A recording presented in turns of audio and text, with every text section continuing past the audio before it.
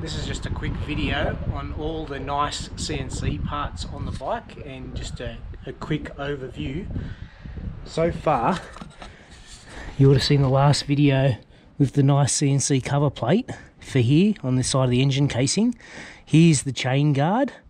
I've also got the frame it's a wheel protector in the same goldy orange anodized finish with a spacer between this hard plastic, fixture.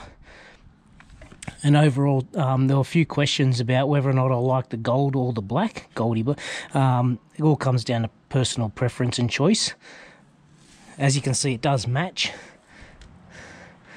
Black would give you a stealthy type look to go with the bike, and that would just leave, especially in the Duke R bike, it would just make the orange frame stand out and have the rest black. But overall, the gold looks pretty good. Goldy orange looks good. Here's the front, and the front's just there like that. Has no anodized spacer.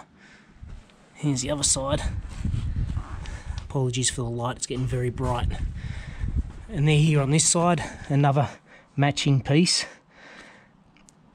So if you do go in this colour, it does match. Here's the rear wheel, and some of these parts have been on for a couple of months and they still look brand new. So I'm very happy with the quality of the product, and yeah, have no issues. And we'll finish off with this side shot. But yeah, I think it looks pretty good. Easy to install. So each item, if you go off my videos, you're looking at 10 minutes max, really. This one took a little bit longer because it's a bit fiddly. But there you go, NiceCNC on the KTM 890 Duke R, and they look great. Thumbs up from me, and ride safe, guys, and see you on the flip side.